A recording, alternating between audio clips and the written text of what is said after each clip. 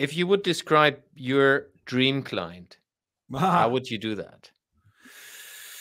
I would say ambitious, want exponential value creation. They don't want to deal with this 2% growth that's now actually 1.9, 1.8.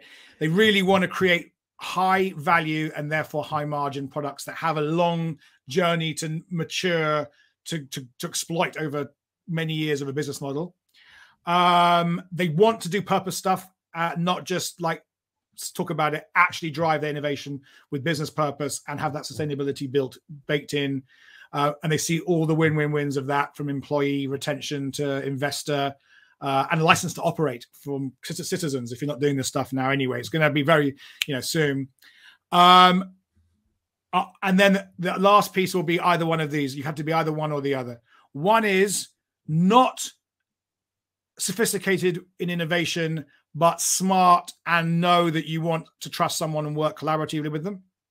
And we can set you up with that rigorous process for the future. And great. Or almost opposite, super sophisticated, have done it loads of times, failed so many times, and they know when they see what we can do, oh my God, brilliant. One of those, but anything other than that doesn't really work.